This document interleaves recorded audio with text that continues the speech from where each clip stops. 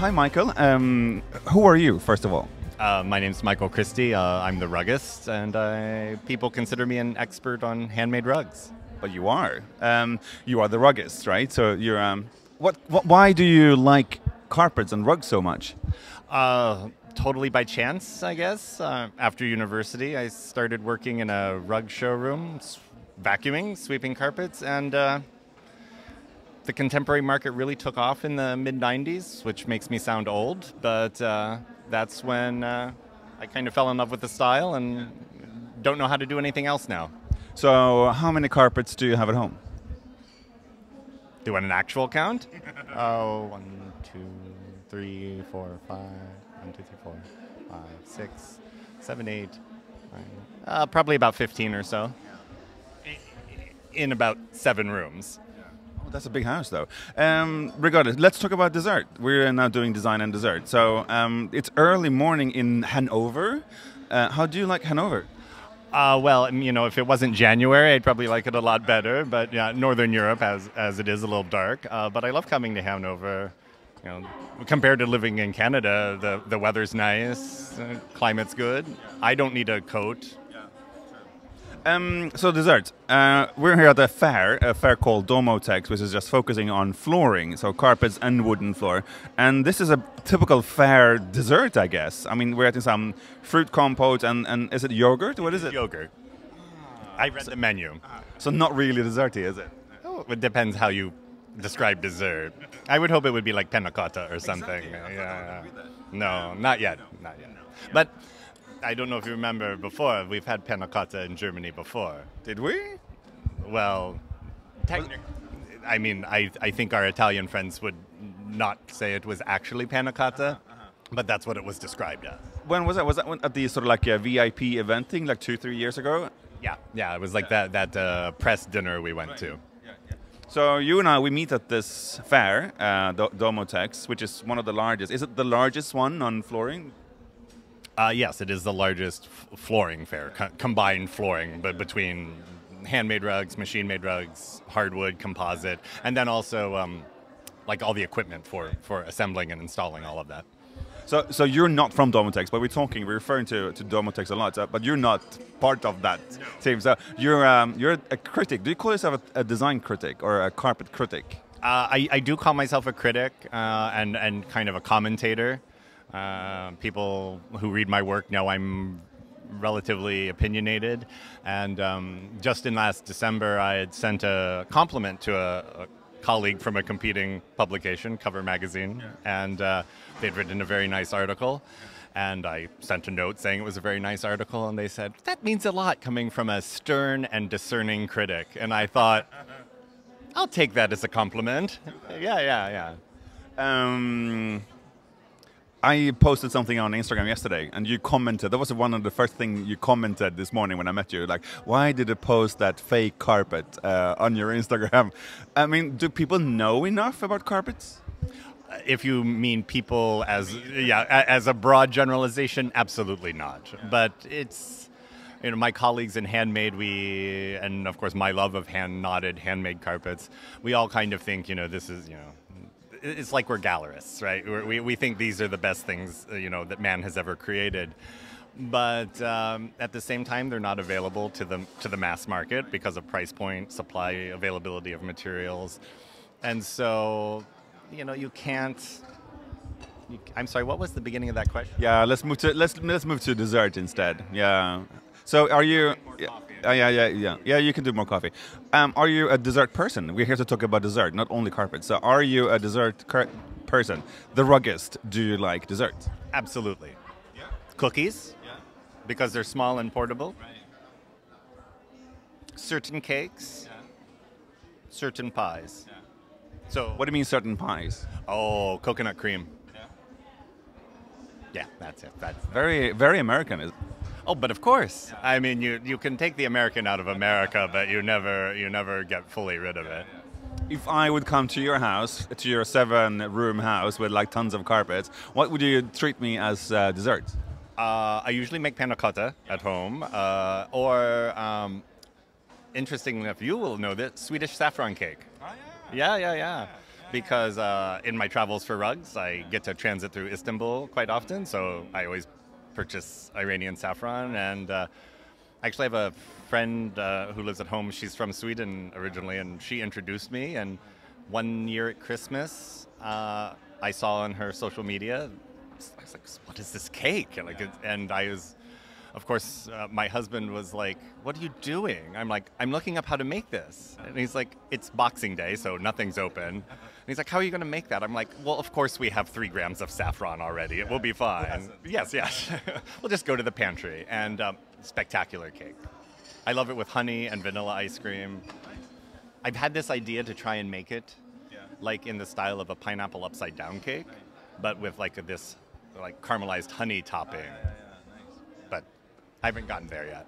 Okay, so I have tons and tons of questions. How time is that? We talked to 6 minutes, and so we have about 9 more minutes. I want to talk to you about what we've seen here at the fair, and I want to talk about your job as being on social media. Where do we start? Should we talk about social media first? So, the Ruggist, you're a journalist. You write for one magazine or a handful of magazines? One magazine now. I used to be more freelance, but then 2 years ago I took over as editor of Rug Insider magazine out of the US. It's a trade publication for the rug industry. So now I write only for that magazine, of course. But then I still do my own work on my blog and social media channels, of course. Okay, so first question, do you identify yourself as an influencer? I do not. Me neither. So, I mean, certainly I think we could both acknowledge that we have influence, but I don't like the term. If we're going to be philosophical, it kind of comes down to the idea that social media allows kind of the democratization of information, but then it also tends to treat all that information as the same value, whether it is or not. History will judge this. So I just don't like to use the term personally. I'd much rather be a stern critic than an influencer. Me too. But so it's still early on. It's like the first week of January or 2020. What are your social media challenges as professional? I mean, professionally, are you going to have TikTok? No. Are we talking politics now or dessert? No. I'm this being an exception. I'm not a big fan of video. I'm not exceptionally comfortable in the format. And my extemporaneous speaking is not amazing. I'm a much better writer in that regard. But my challenges for social media, how to continually innovate and differentiate myself so that my voice comes from a place of authority and building on years of expertise, as opposed to the person who's just looked at 4 rugs and said, this is amazing. But aren't people like, I think I struggle as well with social media. I mean, what position do we have? I think that people are more Googling how to have your living room nice with carpets. I mean, would you do that? Do you understand what I mean? What I mean is, like, you could tweak your content so it's more like household-ish. Oh, absolutely. And you see so many times, well, depending on who you follow, of course, on these pictograms showing people how to place rugs in a room, and they make very broad assumptions that have really nothing to do with design aesthetics. And it's just kind of like, the room is this big, you're going to put your furniture this way, and the rug should go this way. But it doesn't factor into account things like layering, if you wanted to layer carpets, the actual traffic flow through the room, just kind of all kinds of considerations that design professionals, are accustomed to dealing with. And so trying to create that content is interesting and very challenging. To that point, if you're going to format the information on my blog, the best read article, the #1 Google searched article, is something I wrote. It was a critical commentary of a question I had received asking where someone could find a knockoff version of a rug. And I responded that you couldn't because, don't be so unoriginal. But so if you Google the term Paul Smith swirl rug, it always comes back to this article that I wrote. Mine are always the most critical ones. When I talk about sustainability or like fairs or whatever, or student work, like, this is shit. especially when I'm angry. People Google that. Yeah.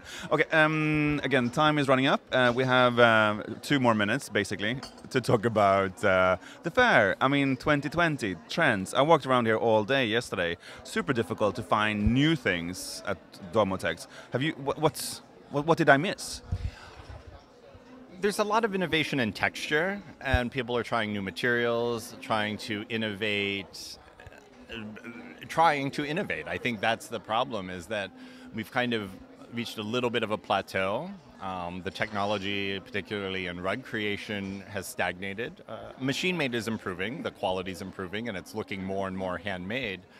But at the end of the day, there are only so many ways that you can reconfigure, knots on a grid to create a design. And until we really figure out how to bring a design sensibility to this era that we would define as 2020 or early 21st century, as opposed to revisiting Scandinavian modern or revisiting the Bauhaus. My entire life has never really had a sense of style, except maybe bad haircuts from the 90s, right? There's not been a lot of, nothing defining of this era. Not yet, but you said materials. I could see that as well, and I'm looking at you as well as an expert. So what should you be looking for if you're looking for like a 2020 carpet? I mean, of course, there are going to be new materials that are sustainable or recycled in one way or another. But are there other materials, you say? Just various new recombinations of materials. Of course, in rugs, wool is a commonly used material. All the natural fibers, really. But you say they're coming stronger than before. They're being used in new ways, as opposed to just saying this is the type of yarn we're using. New twists on yarn, chunkier yarns, thinner.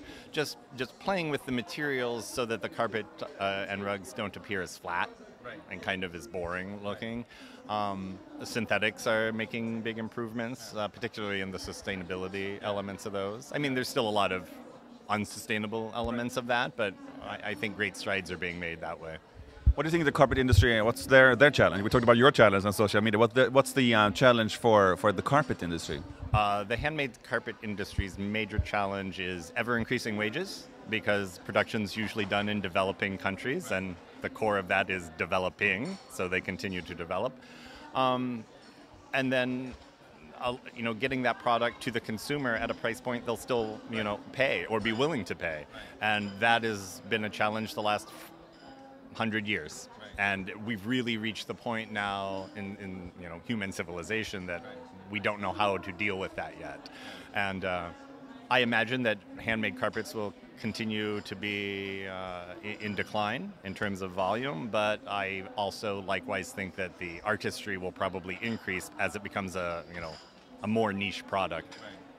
Yeah, because I think that also that time is. I need to look at the timing at the phone, because I think that more and more carpets are art.